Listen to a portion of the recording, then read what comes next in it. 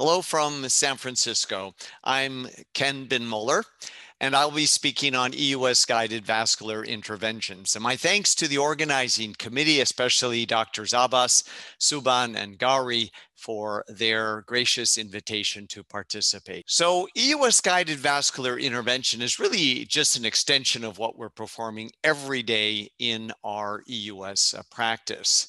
We're using the same needle, an FNA needle, but instead of aspirating, we are doing the opposite. We are injecting. So we're substituting the A for an I, and that I can stand for inject, and it can stand for implant. So some of the things we can inject through the needle are sclerosants, cyanoacrylate glue. We can implant a coil, and we can implant other substances such as gel foam, onyx, PVA. The list goes on. What is critical, though, is that we are able to visualize our target well, and thankfully we have Doppler. So here you can see that the Doppler highlights the vessel thanks to the Doppler flow here, and this allows us to target this vascular structure very precisely. Now you might wonder, with FNA being around for some 3 decades, why is it that we are only now starting to perform FNI for vascular therapy? Well, I think it has really to do with our fear of vessels. That's how we were trained, to avoid vessels. So now we're actually intentionally targeting the vessel as opposed to avoiding it. So it requires a change of mindset. Well, do we even need EUS? We are performing vascular interventions under endoscopic guidance, and we've been doing just fine. So why do we need EUS? What does it add to endoscopy?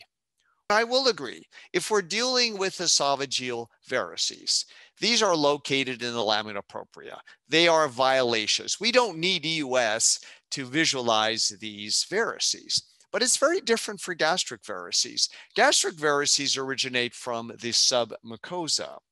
So we may just be seeing the tip of the iceberg. In fact, it may look like a submucosal tumor on endoscopy or thickened gastric folds. So EUS does have value there. And in fact, there have been studies in the past that have shown that the detection rate for gastric varices increases significantly when we use EUS to evaluate for gastric varices. Similarly, for an ulcer, if we see a visible vessel, yes, of course, you don't need EUS, but the vessel may actually be below the surface. So again, just to emphasize, as endoscopists, we're only looking at the surface, and now with ultrasound, we can add that additional dimension of seeing below the surface. It's not just visualizing the vessel lumen, it's the feeder vessel that I think is a major advantage, that we can see that vessel and target that feeder vessel, and we can switch on the Doppler flow to confirm that our treatment was successful. But also, very importantly, EUS guidance allows us to dissociate ourselves from our dependency on endoscopic visualization. Here you can see a gastric varix, and it was punctured under endoscopic guidance. But as soon as we made our puncture, we get a gush of blood that completely reds out our view. And so in a situation like this, if you have EUS, you can now switch to the EUS image to guide your treatment. EUS allows us to target the feeder vessel. And this is nicely illustrated in this patient with a refractory de la foi bleed. The patient had undergone virtually every endoscopic hemostatic modality under the sun, be it clips, heater probe, thermal modalities, injection, even spraying cyanoacrylate over the surface. As you know, a de la foi lesion is a feeder arteriole. And here on the ultrasound with Doppler, you can see the arteriole penetrating through the gastric wall. So this video will show the targeting of this arteriole You'll see the needle here. We turn the Doppler off for a moment, but you can see that it's nicely placed within the lumen of the de la Foix arteriole. And now we are dripping the cyanoacrylate glue into the lumen. And the glue is echogenic, so you can see it filling up the lumen. It creates also intense shadowing. So when we switch on the Doppler afterwards, we see no residual flow in the de la Foix lesion. And here endoscopically, you can see that the bleeding has stopped and the patient did not have any recurrent bleeding afterwards. Another example of targeting the feeder vessel is shown in a patient with an esophageal varix bleed, had also undergone multiple band ligations for recurrent bleeding. Here you can see the varix, the residual varix. You can see the bleed here.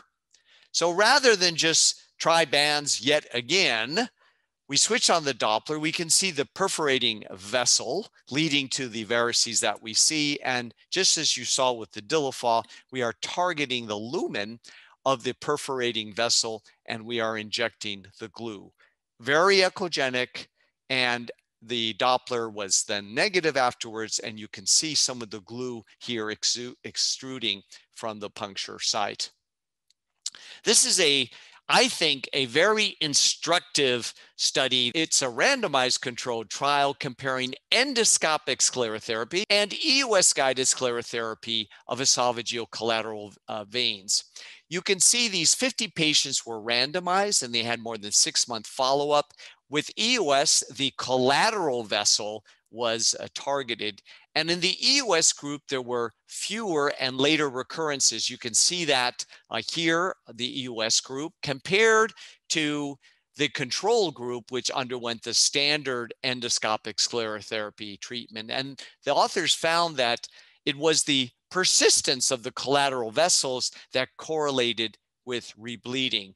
So it is this concept of targeting the feeder vessel that has been applied for the treatment of gastric varices. And Dr. Romero Castro, Rafael from Seville, and his group were the first to inject cyanoacrylate targeting the perforating feeder vessel in gastric varices. Now, the goal here was to block the feeder to the gastric varices with lesser amounts of cyanoacrylate glue. And we'll discuss this in more detail in just a moment, but you can see that in these 5 patients, this was proof of concept using their standard regimen. They were able to achieve 100% hemostasis without any recurrent bleeding. So why this goal of a lesser amount of cyanoacrylate glue? Well, it's because of the dreaded complication of glue embolization or migration. It is a systemic migration. And for those of us who have been using the glue long enough, we have seen the glue embolize to virtually every organ of the body, be it the lungs, the spleen, the kidneys. If a patient has AV shunts or open foraminal valley, to the brain. And it can migrate into the portal vein. You can see here the glue filling the portal vein like contrast media. What about just avoiding cyanoacrylate glue altogether and just using coils? And this was similarly reported by the Seville group in 2010. Proof of concept, case report, targeting the perforator vein, so the feeder vessel, with a eradication in 3 out of the 4 patients, but they required a mean of 9 coils per patient, and in 1 patient, 22 coils. So feasible, but requiring a large number of coils.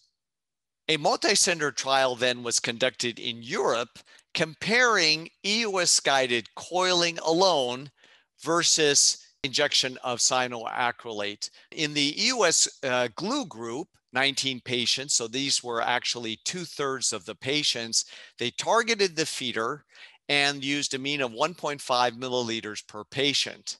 In the EUS coil group, 11 patients, so the remaining 1/3 or so, targeting the feeder and used a mean of 6 coils per patient. Now, what they found, and this I think is striking, there was evidence of lung emboli in nearly 50% of the patients, half of the patients, on CT scans that were obtained after the procedure. Whereas if they used coils, they did not see any lung emboli. Now, is it just the coils, though? What's interesting is that 18% of the patients who had coils to start still needed glue. And even in these patients who had additional glue injection, no lung embolization was seen. So this raises the question, can we avoid systemic migration, embolization, by placing a coil before injecting the glue? The coil would fill and reduce the flow in the varix, so it would reduce the probability of the glue flowing away into the systemic bloodstream.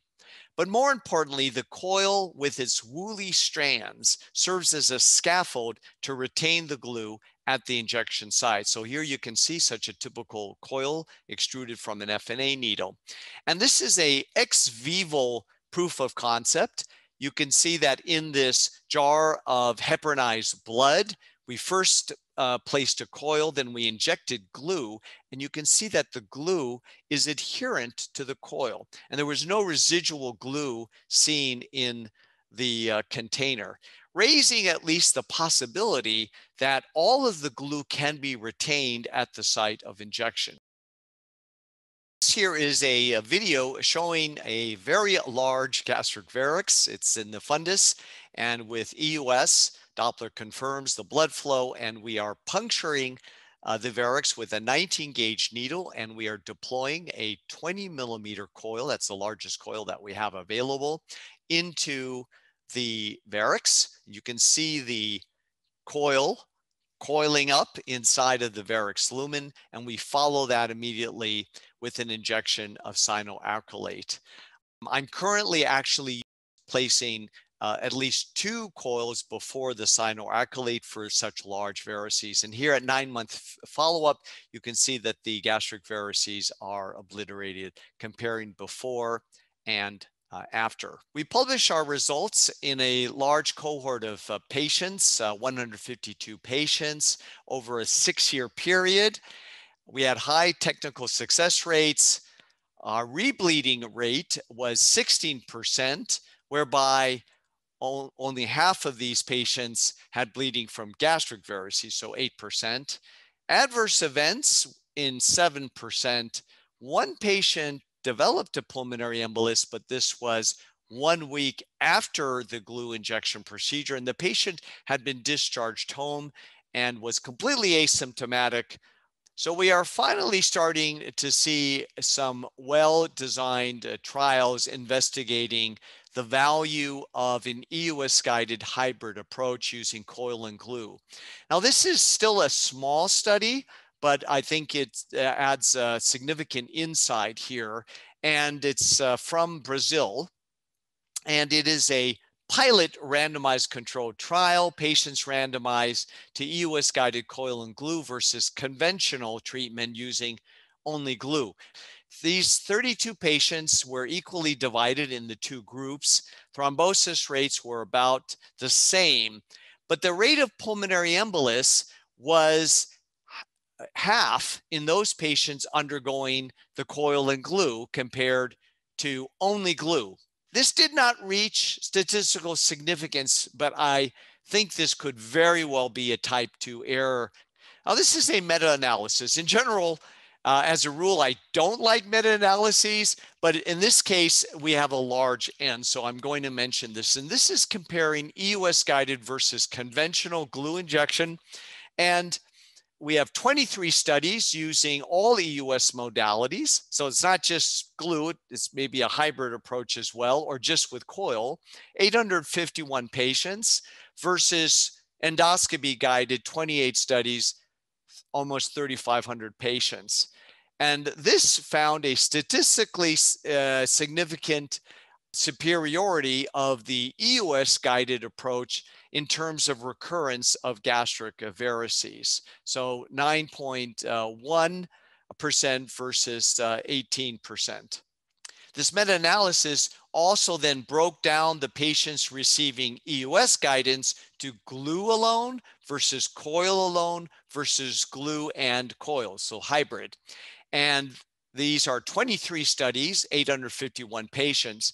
And here also, they found that the recurrence rate of the gastric varices was significantly lower when using a EUS coil and glue approach compared to using only EUS-guided glue. So this suggests that the hybrid approach is superior. The late rebleeding rate was also significantly lower in patients receiving the hybrid approach compared to glue alone. The mortality rate, the all-cause, was significantly lower using the hybrid approach compared to EUS-guided glue alone. This study randomized patients to EUS-guided coil and glue, the hybrid approach, versus just coils alone. So this is from Ecuador. And here you can see when they used only coils, the cumulative incidence of reintervention was significantly higher compared to when they used the hybrid approach. The rebleeding rate was significantly lower with the hybrid approach. The varix reappearance rate significantly lower. The reintervention free time significantly lower, and as mentioned, the reintervention rate also lower. So I'd like to spend the last few minutes touching on EUS-guided portal angiotherapy. The advantage of EUS over percutaneous access is that we have direct access to the portal vein. Radiologists do not have that direct access. And these are two applications that right now are under investigation. The first being portal injection chemotherapy. The acronym is EPIC. And the second would be creation of a EUS-guided portal systemic shunt, or TIPS. So these are data that are currently only available in the animal model. The goal is to optimize the liver level of chemotherapy and minimize systemic levels, i.e. the toxicity. The authors evaluated paclitaxel, doxorubicin, and irinotecan. And what they found was that by injecting directly EUS-guided into the portal vein, they could increase the hepatic levels 1.6-fold and decrease the systemic levels 1.3-fold. Irinotecan, 1.7-fold increase and a 50% decrease in systemic levels. Doxorubicin was really impressive, an increase of the hepatic levels 5-fold with a systemic decrease of 474-fold and 31-fold for cardiac levels, which obviously is important for doxorubicin due to the cardiac toxicity. I'll just mention the EUS-guided portal systemic shunt, which has some conceptual advantages. We can directly access the liver vessels from the stomach, as you can see here. Same way that we're using this now to perform EUS-guided ERCP. This is ultrasound-guided versus fluoroscopy-guided, and we can combine this, of course, with other endoscopic treatments such as glue injection or coil and glue. In earlier studies, used a tubular metal stent to create the tips. Now we're using lumen-opposing metal stents. And here is some work that I did. You can see the needle traversing the IVC and entering into the portal vein here. Then we deploy the distal flange of the lambs in the portal vein and the proximal flange here in the IVC. And this is now our tips. And you can see here the IVC and the portal vein with the lambs connecting the vascular lumens. So what does the future hold? This is all still investigational. EPIC portal injection chemotherapy. Very exciting and very promising. EUS-guided portal systemic shunt, still in its infancy, only animal studies so far. Infusion portal vein thrombolysis. This actually has been reported in patients. So we look forward to more on this. And coil embolization for liver lobe hypertrophy. This also has been reported in patients. So again, thank you very much to the organizers for the invitation to contribute.